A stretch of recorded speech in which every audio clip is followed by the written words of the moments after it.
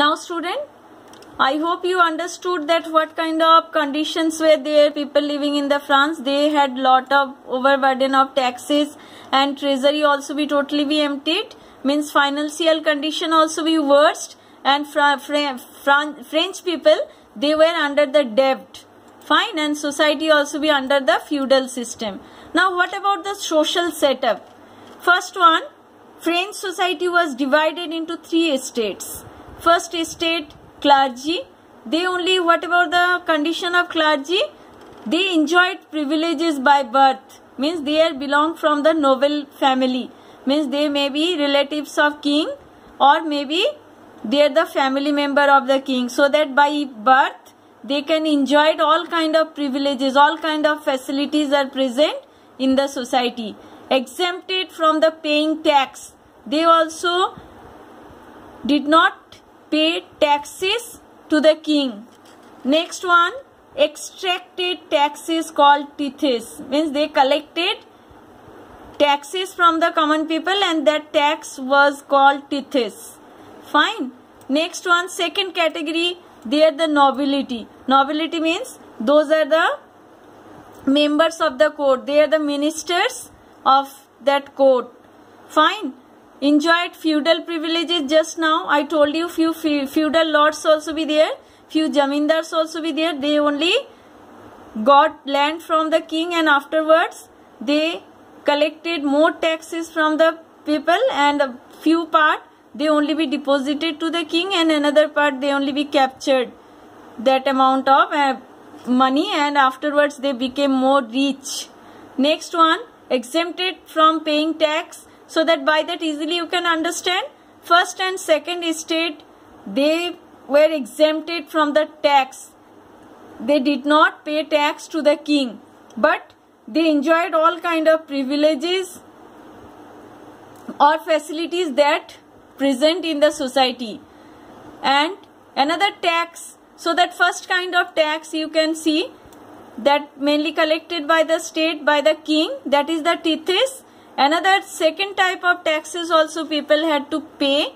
Second types of levied also they pay, that is the tally. Fine. Next category, they are of third estate. Who are the third estate?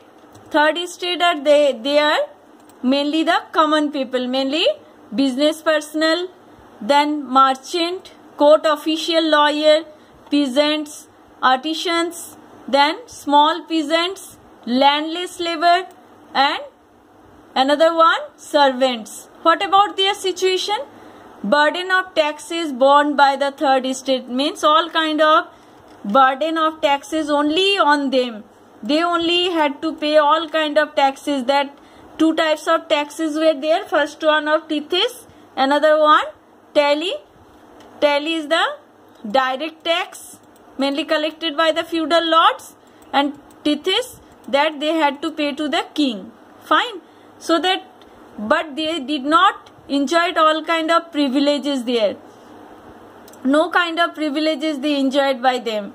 Next one, what about their another also be how people struggled to survive. First of all, another condition also, another situation also was there in France. Rapid increase in population, means rapid growth of population, and shortage of food grains, because that time crops also we failed in one season, and people unable to get food, they unable to fulfill their food demands. So that rapid increase in population, rapid increase in demand for food grains. Automatically when population will be increased, that time food demand also be increase. So that shortage of food grains, that time wages could not match rising prices, means that kind of amount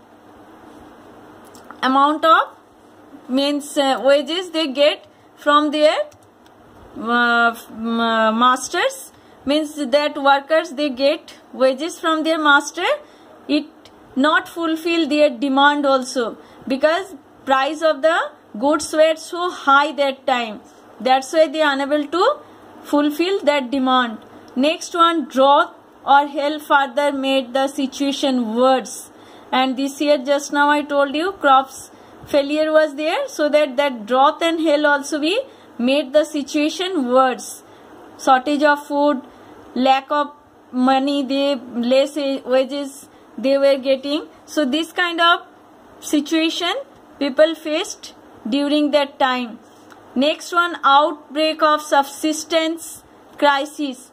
What is the meaning of the subsistence crisis? It given in your book. One keyword is there, such kind of situation where people are unable to fulfill their food demand. That is known as the subsistence crisis. Fine. Next topic, the most important thing next we are going to explain, that is about the role of middle class.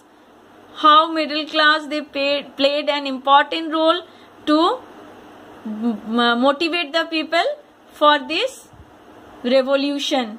Fine.